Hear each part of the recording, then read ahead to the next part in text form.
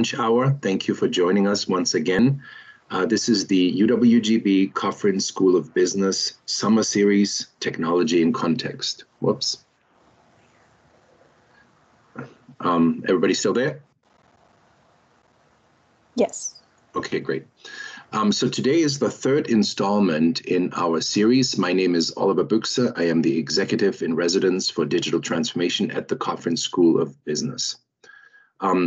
In our first two sessions, we talked about digital transformation at from a big picture perspective and about the AI family of technologies. If you are interested in these recordings, let Catherine know. She can send you a link to the documents and to the full recordings.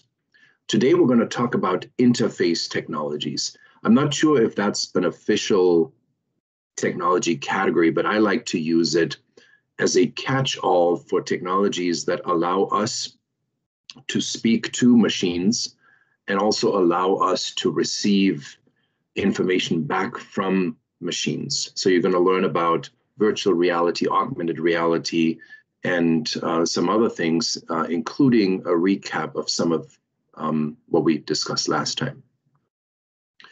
So again, 4 parts. The first part, I'm briefly going to look at the history of interactions between human and machines. This is not going to be very comprehensive, but I want to just showcase how far we've come.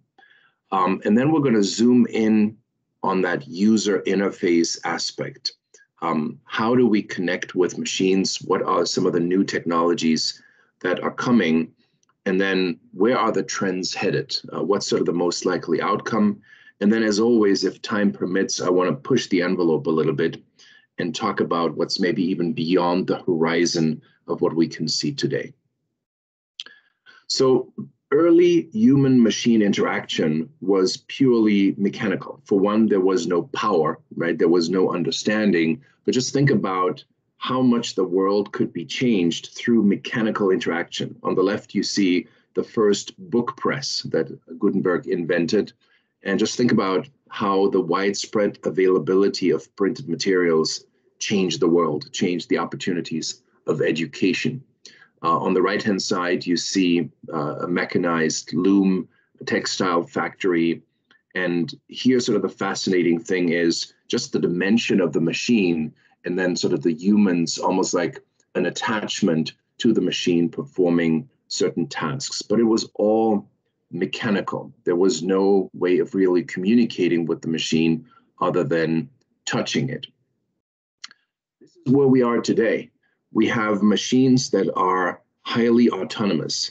They can see, they can move through the environment, they can hear, and depending on what modules they are equipped with, they can also verbally communicate with us. So we've come a very long way in our understanding what even is a machine and how do we interact with those machines.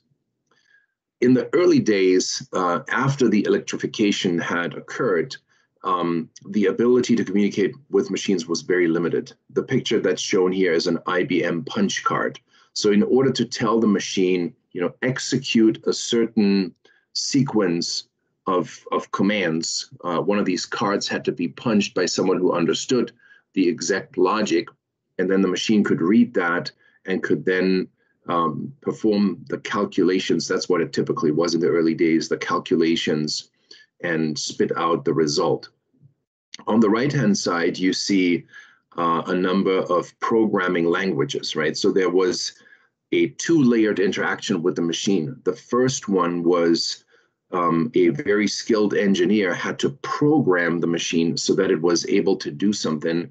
And then a user could, insert certain commands or push certain buttons for the machine to do something. So I'm going to focus mostly on that user interface aspect. And that user interface has changed a lot over time as well. Some systems, even today, still have the infamous green screen, sort of a very standardized way, a certain font against a black background. And that was how information was inserted into a database. Certain commands were given to the machine one at a time. and then the output was typically presented either with a sort of a line output or a printout from the machine.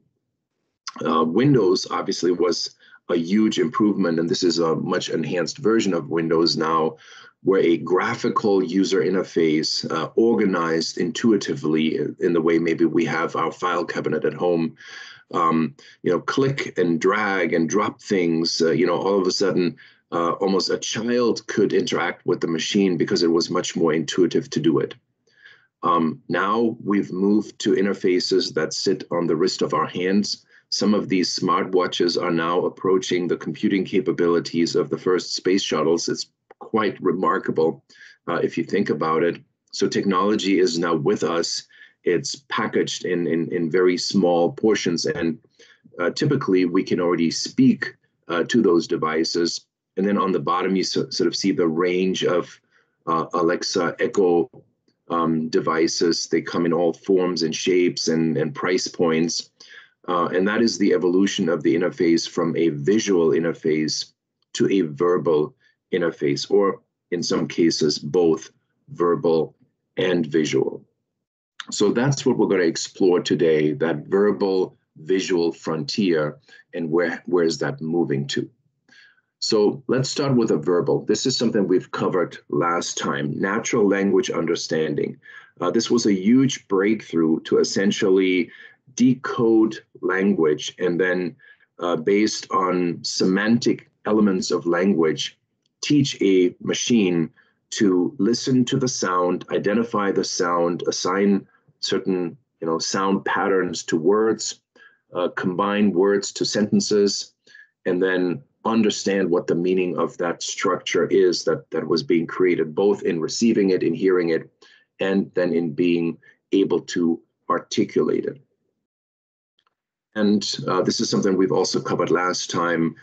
Conversational AI is now the most evolved form of verbal interaction between human and machine. It is programmed to understand what people are saying, not just the language recognition, but the meaning identification in a broad variety of ways and connotations, and can extract with much higher reliability what the intent of the communication is, so that the answer makes sense to us. It is in line with our intent. I mean, even when I speak to my kids or my wife or somebody at a party, there's sometimes misunderstandings. So even human-to-human communication is not free from misunderstandings. But conversational AI is sort of beginning to mimic that process of understanding a broad range of intended meaning. So verbal, we understand a little bit. We've covered that now. But let's go into the field of visual. You could argue that the green screen was visual. Windows is visual, right? But it is a two-dimensional visual output. I need to look at a screen, and there are certain limitations. A much more natural presentation of information would be three-dimensional. And augmented reality is a really exciting technology that combines a view of the real world with information that is inserted into that view of the real world, hence the term augmented. Here's an example. This person is looking at a machine and they're using their iPad. So behind the iPad, if you could see the actual machine, all you would see is the machine itself. But through the program, a computer-generated view of a certain part of the machine is superimposed on that view, and the user can now tap that part. It could identify, what are the steps to remove that part. And so this can guide an engineer in the critical steps of maintaining, taking apart, putting back together a machine. That's just one of many applications. Here's another one. This person is looking at the street in a city that they maybe don't understand. And augmented reality is basically superimposing. Here is the path you have to take. You have to walk down this road, then go to the left. If some of you are avid video game players or your kids are, Maybe you have played Pokemon Go. That's another example of augmented reality, where through your phone, you basically gain access into a view of the world that is not real, but it feels real, that little characters are appearing on your living room table or somewhere on the street, and you can try to catch them. So all of that is augmented reality, and we'll see a few more examples. Augmented reality can be presented to the recipient through the device, so you can look at the world through your phone or through your iPad if it has camera functions, or through these augmented reality glasses. So the beauty of the glasses is that you now basically have both hands free to interact with whatever you're looking at. If you're working on a machine, if you're a surgeon and you're conducting a surgery, the looking through the screen essentially allows you to see the real world, and then a projector projects into that screen so that your eyes can also perceive the computer overlaid information. The original idea was to give the computing power of a computer, a laptop, to people who needed to work with their hands. That was the idea. And the HoloLens is probably the most prominent of these devices, but there are also others. A second technology is virtual reality. In virtual reality, you don't see the real world. You are immersed into a computer-generated world. So typically, the type of glasses you wear are covering your eyes completely, shielding you from seeing any part of the outside world. And that has some advantages and some disadvantages. You can get disoriented, you can fall down, you can lose your balance, but you are now presented in a sort of fantastical world, depending on how complex the simulation is that you are looking at. Here you see some people sitting in a real Jeep vehicle, and the vehicle is a simulator, so it kind of bounces up and down a little bit. But as they look through the virtual reality glasses, they see a simulated ride through the wilderness. And the interesting thing is, you can look up, you can look to the side, to the left, to the right, to the front. There's a 360 view essentially of the world as you would see it. So that makes it feel very realistic. It's not just a forward view of the information, because you can program any environment in a 360-degree display. Here is somebody participating in research in a company that's actually located in De Pere called Wild Blue. So they have the virtual reality glasses and they go shopping. They are in a virtual supermarket and they go shopping, and Wild Blue is basically testing how changes to the packaging, to the color, and so forth of different products are changing sort of user behavior in shopping for those products. Much cheaper than creating a real supermarket and creating all the different packaging and putting it on there, so you can basically manipulate the environment much more easily and test for a lot of variations. Here is a young man being trained at Walmart. So you may have walked into Walmart and there are greeters, or there are other employees throughout the store. And one of the things that Walmart has recognized is they wanted to do a better job at preparing their employees for a wide range of customer interaction scenarios, not just saying hello to everyone and goodbye and have a good day, but to recognize, is someone coming with children? Should they use the specialized carts? Does somebody have difficulty walking, or does somebody have questions? What if somebody comes in and they're agitated? You could even take that all the way to identifying threats or what to do in a first shooter scenario. I'm not sure that they're training on that, but it's possible. And so interestingly here, an artificial environment in which you interact with non-real characters is being used to prepare people for real life human interactions. And one of the reasons is that the cost of failure is much lower. You could make a mistake in virtual reality. You could say something incorrect. You could tick off a customer, but that's a safe environment. It's not a real environment. And then when you are deployed in the real environment, you are actually already much better at your job, at your skill, and the real customers are going to be happy with what you're doing. Here's a third technology that you may not have heard of yet. It's called parallel reality. If you look at a TV screen today, the TV screen is made up of millions of pixels. But today, each pixel can emit only one type of light. So that means if you're sitting in a living room with your family, everybody looking at that TV is seeing the same information because every pixel is emitting the same type of light into all directions. There's a company, Misapplied Sciences, and they've developed a new type of pixel that can emit different types of light into different directions. So theoretically and practically, you can let different people in different parts, different angles from the screen, see different images. Obviously, you have to coordinate all of these pixels so that the person at a certain angle sees that picture. Here's an example. These pictures were taken in Las Vegas by me. So my angle in looking at the screen, I was seeing the Eiffel Tower, Paris, right? But then in the back of the room, there were 12 mirrors, and they were, assorted in such a way that they all looked at the screen, but from different heights and from different angles. And so my view was there, but there were also 11 other views. So that one screen essentially simultaneously projected 12 different images.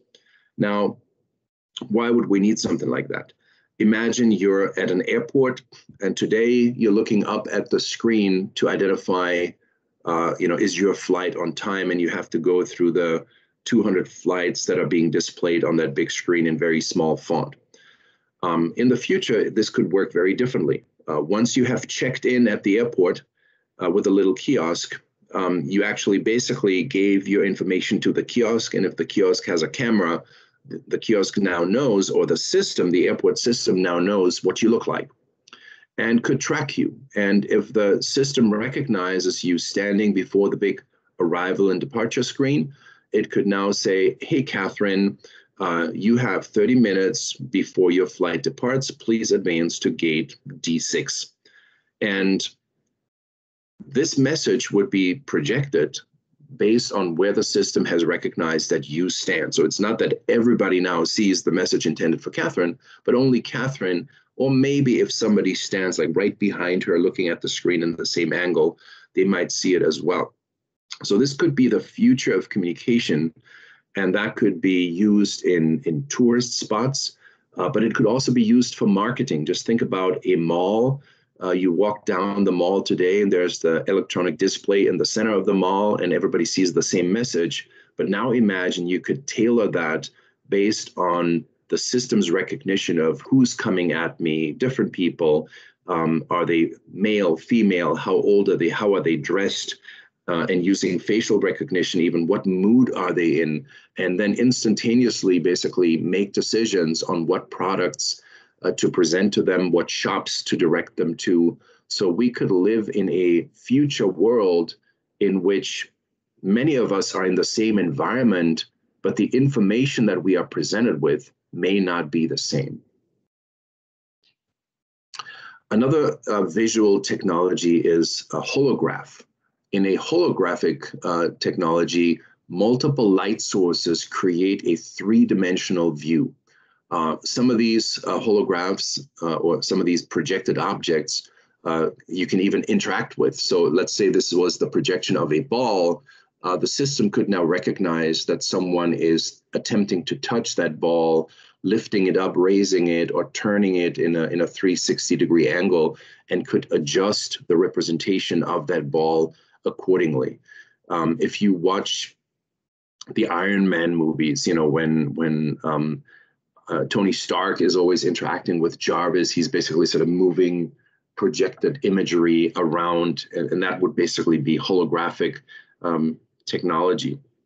One of the big advantages is that this is not specific to the view of one individual. So in augmented reality, everybody could see a superimposed image, but they're not necessarily all seeing the same image. You have to really use a lot of processing power to make sure everybody would see the same image. In a holograph, you could have a team of people stand around and they would all be looking at the same thing, maybe the prototype of a new car, and they could comment on it and interact with it. It is, however, a much more expensive technology, and so it is only used in sort of high value occasions today. And my take is the individualized view will probably win out over this type of technology. So this was a quick run through some of the interface technologies. Now let's kind of look ahead. What's going to happen here? If you go back in the history of human language, in the beginning, all we could do was really talk to each other, right? We had to learn to communicate with clarity. And now that machines have that ability, the most natural form of telling someone what we want, of telling someone what to do, is to give them a verbal command, as opposed to translating that verbal command into a series of software code commands that maybe only certain people could execute, right? We don't want to have the need for translation. We want to be able to say, do this, and the machine can do it. I don't know if you recall last week, we did an AI challenge, and somebody said, oh, if I had to design an AI, I would create a little robot that could weed around my house or my farm and recognize the different weeds, right? So now imagine you had a robot like that, and you could now say, all right, this robot is not yet configured to weed around your property. But instead of going to IBM and paying thousands of dollars to have it programmed, at some point in the future, we might be able to say, all right, whatever the name of the robot is, download an image library of Midwestern weeds, or find different visual libraries of Midwestern weeds. And the robot would respond, I found one at UW Extension, select mid-stage maturity to blooming stage images. And then we maybe tell them, select dandelions and milkweed and wood sorrel. And so we're basically communicating to the machine what weeds we wanted to pull out. I could then say, go to Zillow, pull the property boundaries. This is your work area. You're going to work within the property boundaries. I could now tell the machine maybe to go out into the garage and change its attachments to the weed pulling attachment and so forth. So I don't need to be an engineer anymore. In fact, at some point, a child will be able to tell the machine how to configure itself, what knowledge to pull from a vast array of options, and what to execute. So these interfaces will be all around us. Many of us already have Alexa, Siri, and so forth. We have it in our phones. We have it soon in our TVs. In screens, in home security devices, smart speakers, earbuds, et cetera, cars. It's going to be really big in cars. And so then comes the point where these devices will also communicate with each other. So let's say you start the conversation with Alexa in your home and you say, hey, Alexa, I want to go on a trip with my family today. What are some good options? Where are events today in northern Wisconsin, et cetera, et cetera. So Alexa presents me with some options. And then I say, all right, Alexa, I want to go to Minocqua to go to the go-kart track. So now I go out into my car, and instead of sort of having to start all over, Alexa has already forwarded that information to my car. So the car is now basically ready and primed to take me to Minocqua. And may even remind me that the bicycle rack is not yet attached, depending on, again, the capabilities and the scope of activity that we want these machines to perform.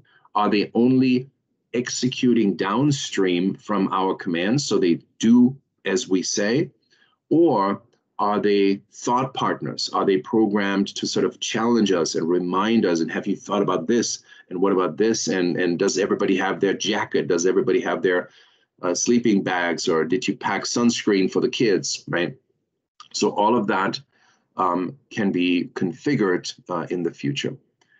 And one of the things from an education perspective that's going to be really important is the ability of machines to translate. So say I'm hearing something in one language, but maybe that's not my native language. I'd be more comfortable hearing it in German or in French or in another language. So the language capabilities, now that the machines can understand, they can also translate in a split second and then communicate back to me in a different language. That could also be applied, say you have a professor who is not a native speaker and they speak with a very heavy accent. And maybe some people who are also not native speakers or who are native speakers but are challenged by that accent have a hard time understanding it. So you could configure a machine to understand the accent of that professor really well. And then if you wanted to, have a soundtrack that is accent free, or a soundtrack that is in Chinese, or a soundtrack that is in German. So the ability of communicating to diverse audiences without intermittent translation is going to be, sort of at the tip of our fingers. It's almost like the universal transponder or translator device that they had in Star Trek, and whenever they came to a new planet, they could talk to aliens because the machine would translate whatever they were saying and hearing. So more voices in more devices. If you can talk to your earbuds, if you can talk to your phone, to your augmented reality goggles, you can sort of direct everything by phone, and you can tell the device what to do, what information to pull. The next thing is then personalization. So we may want to hear a voice, a female voice, a younger female voice, maybe a more energetic voice, maybe a calm voice. And I mentioned earlier, do I want that voice to just only take my commands and answer my questions, or do I want it to be conversational? Do I want it to remind me of things, understand my weaknesses, and sort of play off of that?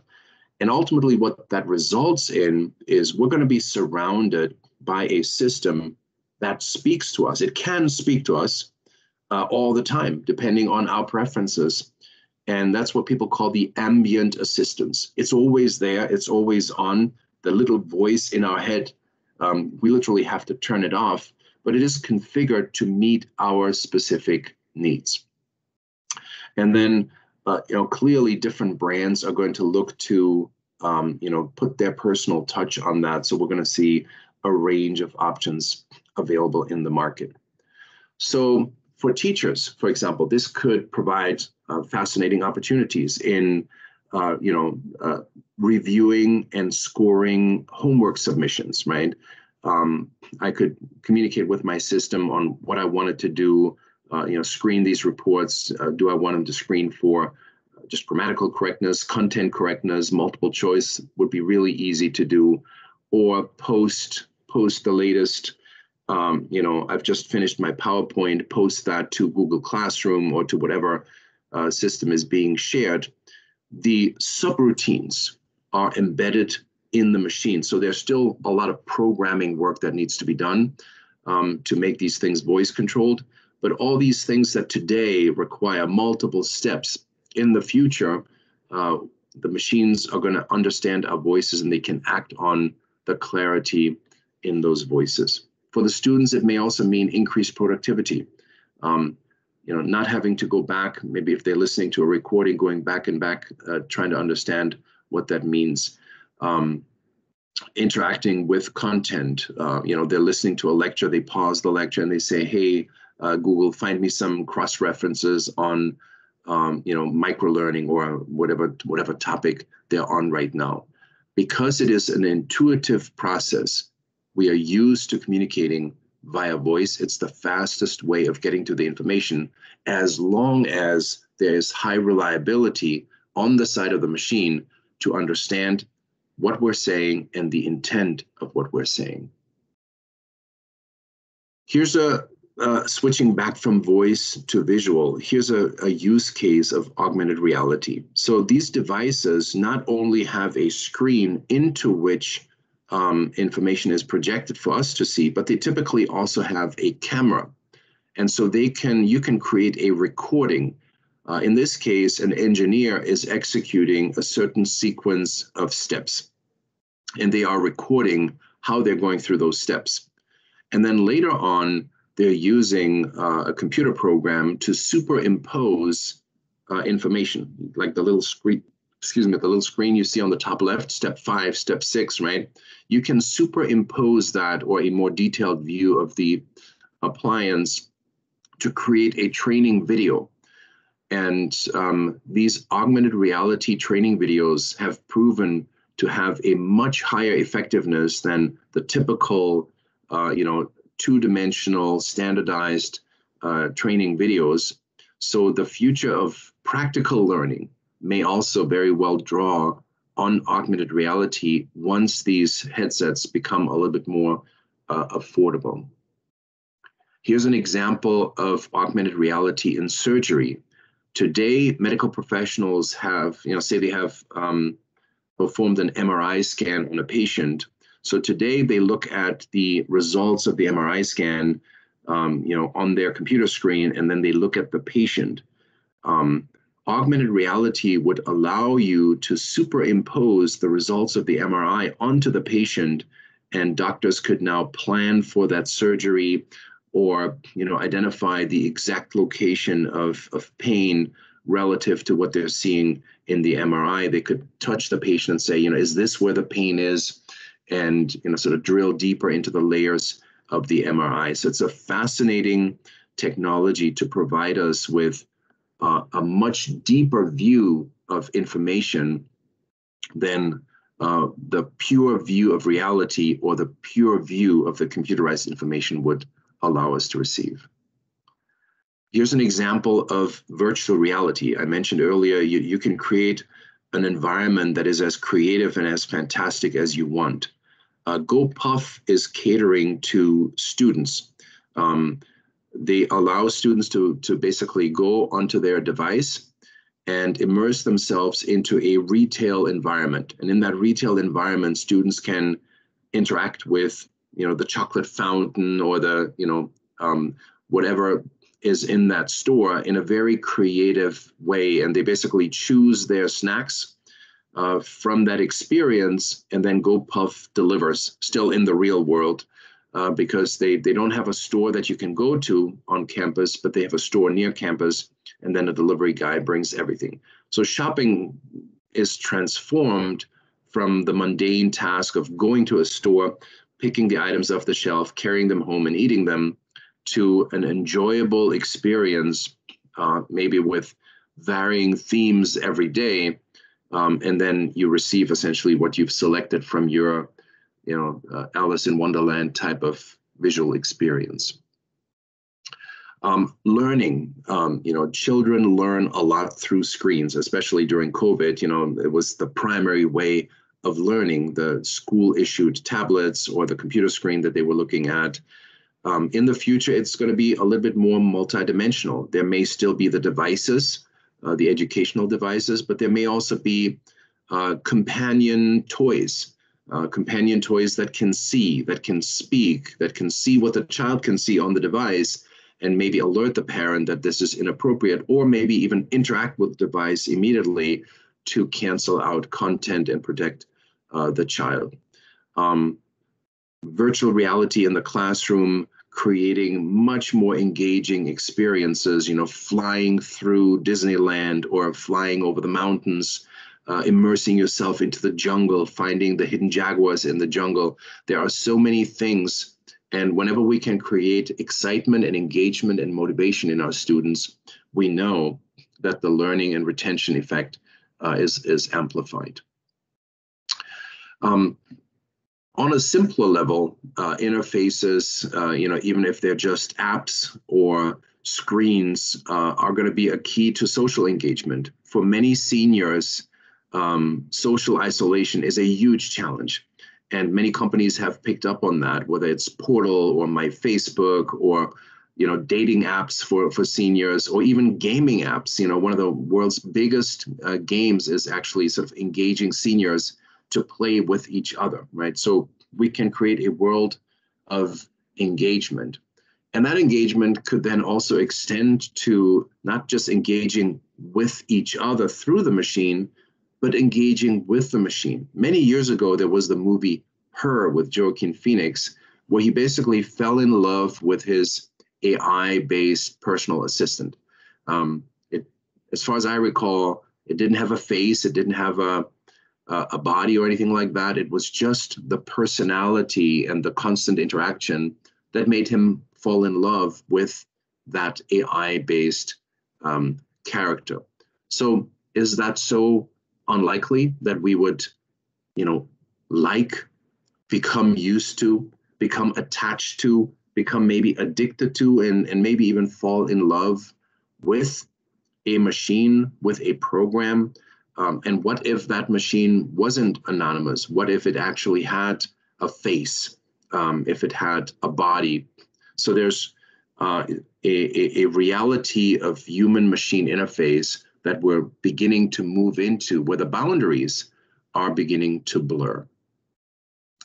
And so talking about blurring boundaries, the ultimate interface is beyond voice and vision. The ultimate interface is inside of our head. If we could think it and the machine understands it, knows it, that would be extremely powerful. So today, where the research is going with that is mainly to help people who maybe have lost limbs or are otherwise physically impaired. And these devices are trying to decode the impulses the brain sends to the muscles, and then use these impulses, interpret these impulses, translate them into technology commands that basically move a hand or a leg or another extremity. Now, the military is interested in a slightly different aspect, not just helping disabled veterans, but to say, hey, could we control a robot in the field through the thoughts of a soldier who is 1,000 miles away? Could basically the soldier link up with that robot? It's like the movie Avatar, right? And now whatever the robot sees, the soldier can see. Whatever the soldier thinks, the robot can do. So not only do I have a highly capable fighting machine out in the field, but I have the flexibility of the human operator essentially connected seamlessly with the machine. There are a couple of issues today in research. Most of these decoders of these devices are being created based on healthy populations, healthy subjects. And the impulses from healthy subjects may actually be different from the impulses of someone who has already lost an arm or lost a leg. But that is something that research is working through. This is an example of a modular hand. So these sensors that are placed around the arm can record nerve impulses that are being generated by the brain. So in this case, it's not decoded in the brain itself, it is decoded in the peripheral extremity, but it can then identify those impulses based on the electrical pattern, and essentially the subject can learn to, in this case, grab a water bottle and drink from that water bottle with reasonable reliability. So there's obviously, you don't strap this on and it works. You have to learn to sort of encode the machine with every thought, with every movement. So this is a process that takes time. Facebook paid $1 billion for a startup with the idea of controlling computers with your mind. So here again, can we decode? In this case, it would be a much more complex pattern, right? Because it's not just lift my hand, move my thumb. In this case, it would be a much more complex patterns of thoughts, but can we decode those thoughts that might, play a video game or tell the computer what to do? So in this case, we don't even have to verbalize it anymore for the computer to understand what we want from it. But the idea would be, could we think it? And however remote the possibility is that this ultimately works out, it was worth $1 billion to Facebook to sort of play with the option of acquiring and perfecting this technology. So this is sort of, if you're a Star Trek fan, the Borg, right? Resistance is futile, you will be assimilated. What will that fusion of man and machine ultimately look like? In this scenario, obviously, the humans were deprived of any willpower. They were just part of a machine organism, if you will. But there are already a number of devices that are being implanted, typically to overcome some disability or impairment in our bodies today. That number of devices is going to grow. Here's an example of a Wisconsin company that is producing a tiny little microchip, and you can implant that between your thumb and your index finger.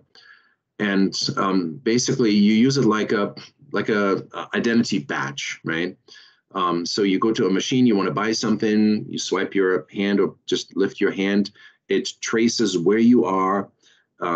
It can certainly also trace what you do. I don't think it can read your thoughts yet, but I find it a little bit scary that this is implanted in me, because then I can't take it off. I can leave my badge on the counter, and even though the company promises that they're not tracking employees outside of the facility, it certainly would be possible to locate that chip and track the individual. But in the same way as we thought, maybe carrying around a smartphone that tells Google where we are exactly in the world and what we're looking at would have been inconceivable 10 years ago. Today, everybody does it because there's a convenience that comes with it.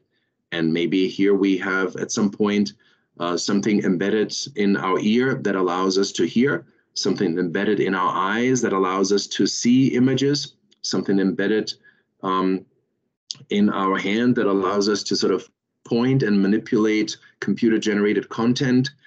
So we're moving into this era of the augmented human. Artificial skin, this is at an initial stage, it is meant to replicate human touch. So robots today, while they have touch sensors, they are nowhere near the receptiveness of human skin touch and the multitude of neurons that we have. But what if you could create something that delicate that a robot could touch a cat or a fluffy little chick and basically not only handle it with the sensitivity that a human would apply, but actually feel the softness of the fur and receive that. Another application of this may be that burn victims could maybe receive a replica of real skin with artificial skin and feel again. This of course would then require another interface between the brain and this artificial skin. So the future of augmented humans, this is an article by Roberto Sirocco for IEEE. And so, he is sort of projecting out that by 2050, it will be difficult to separate living from non-living things. So a little bit like Robin Williams' Bicentennial Man, right? Machines are going to take on more and more human-like characteristics, their ability to think, their ability to speak, and humans are going to carry certain machine parts. So he believes there will be a symbiotic being that will be recognized as such, right? There's no longer just human and machine.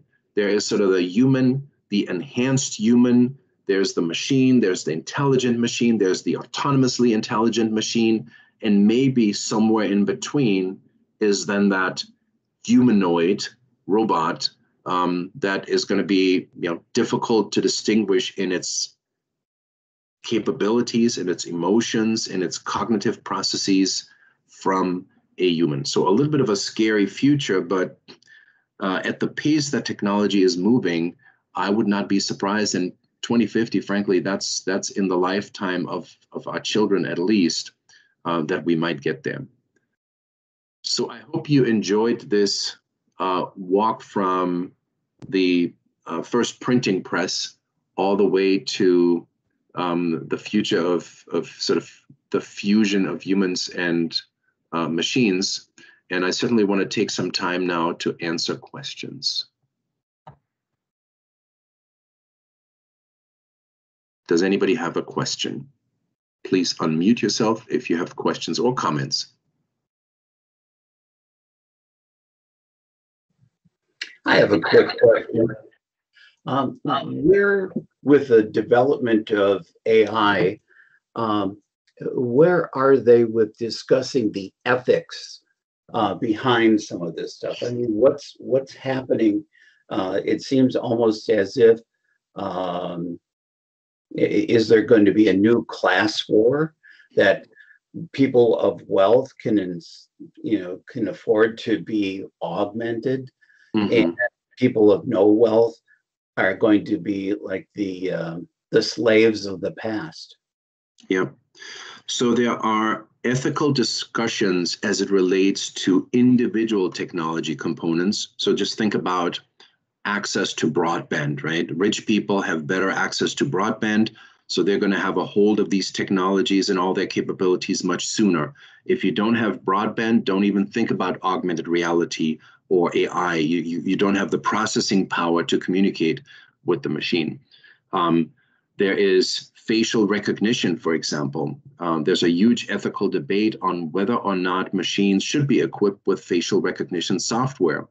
San Francisco is the first community that has outlawed the use of facial recognition software because they feel that it's too easy to spy on people, to track people, to create a record of what people are doing. And that's exactly what China is doing, for example, tracking its citizens and their behavior in public through, public cameras everywhere and facial recognition software that identifies who is who and what are they doing.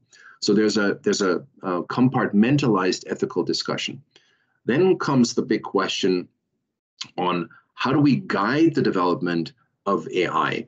And last week, I talked briefly about the ethics AI framework of the European Union. They have developed sort of I think it's 10-part framework, and they're trying to agree on guidelines. We have not yet adopted that framework in the United States. Each company, Apple, Google, Facebook, and every smaller company is developing their own ethic guidelines. Our government officials are way behind. In the early days of me doing this work, this educational work, we spoke to the Wisconsin legislature, and they were so proud that they had a steering committee on autonomous vehicles, and they were dealing with the ethical questions around that. Who's liable, who's responsible if something happens, if an accident happens. There has to be ethical considerations of drones, imagery that is being collected, data that is being collected, data that is being stored. So the technology has charged way ahead already of legislative frameworks or even foundational agreements on what ethic guidelines we should adhere to. And with this pace of development, with all of these technologies pushing into the pipeline, that gap between technological possibility and the ability to govern and regulate that is just getting bigger and bigger. It's a huge issue.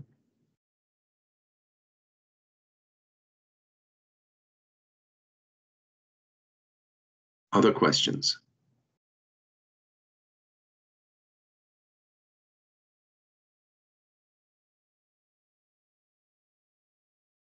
Let me ask you something then. Which of these technologies would you be excited about?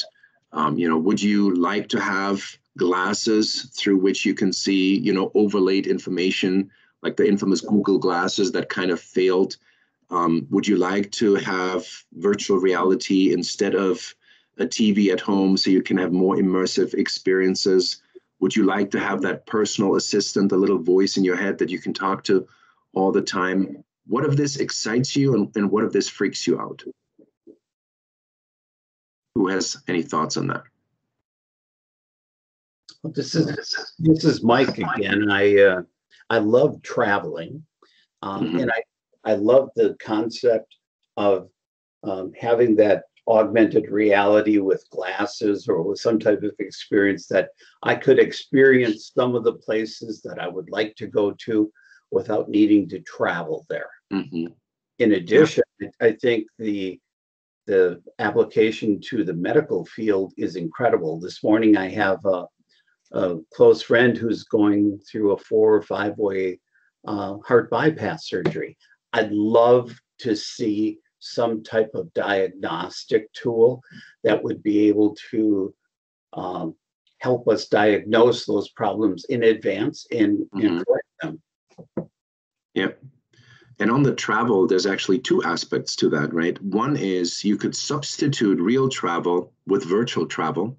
There are some providers like the Wild Within. They offer river tours through Canada, and you can have sort of a 360-degree view, not of computer generated, but of real camera footage, and you can sort of feel going down the river, at least in your mind. I don't think you get splashed with water and your chair doesn't shake, but that's certainly one way of experiencing the world without ever flying there. And then the second aspect is, if you do travel somewhere, you could again have your glasses on, and it could translate in real time. What do these signs mean? If you don't speak Russian, if you don't speak Chinese, they can tell you what the street signs are, what the store signs are, what everything says. It can provide you additional information on this is the street, this is how you get to the temple. When you get to the temple, historical facts, right? So the interaction with the real world can become so much richer because we can overlay information. John, you have a question? Yes, I do. My biggest concern is the addictive nature of our brains. I mean, people are addicted to drugs, alcohol, gambling, TV, even their smartphones. And this, I think, just expands that tenfold, 100-fold, exponentially. And my biggest concern is, will we have the ability to stop? Right. Yeah. Every time we experience some level of enjoyment, there's a little dopamine release in our brain, right? And we get used to that dopamine release. That's why video games are so addictive, because they sort of, keep giving us a little ping, ping, ping, ping, ping. So you could clearly see how people lose themselves in these artificial realities. When the movie Avatar came out, there were people going to the movie theater 2-3 times a day to re-watch that movie over and over because they didn't want to leave that world. Well, now imagine they could put on the virtual reality glasses, maybe even the haptic gloves, and there's a full body suit even that can simulate pressure on your body, right? So now they're just in the world of Avatar 24/7. They never want to leave. You could also see how for our children, already screen time is a big concern. So now we're giving them this fantastical experience in virtual reality. It also creates an issue for their eye development because the distance between their eye and the screen is now only a few inches rather than being, at least a foot or whatever is healthy. So there are physical concerns, there are emotional concerns, and there are, as you pointed out, addiction concerns. There's also, if you play this out further, there is a foundational challenge to our social fabric. Because what happens if people begin to have relationships with machines as opposed to with other humans? What happens to our social network? What happens to the ability to even have children if we all have a robot spouse, right? In Japan, they are already struggling with declining birth rates.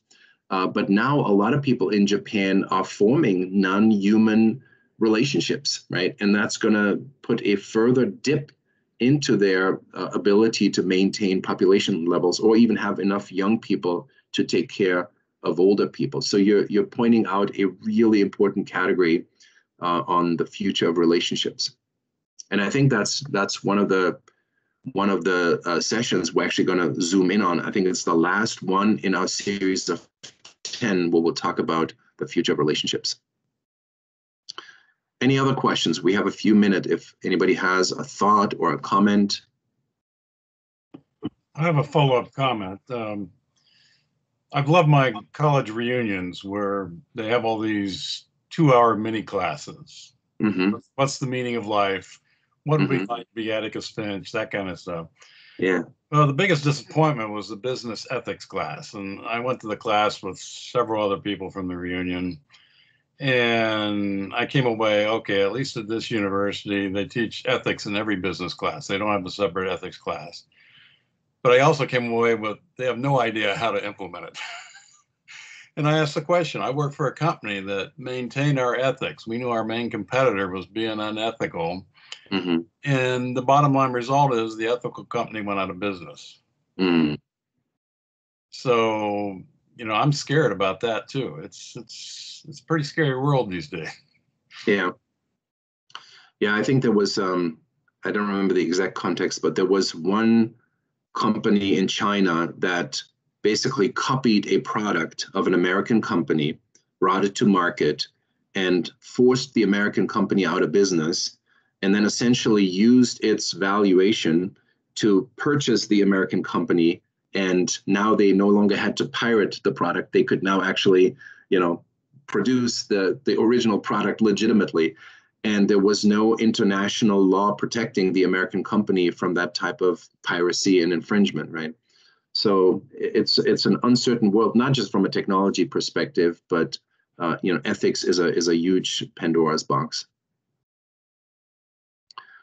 All right, we have reached the end of our session here. I'll take one more question if anybody is brave enough to unmute themselves. Going once, going twice. All right.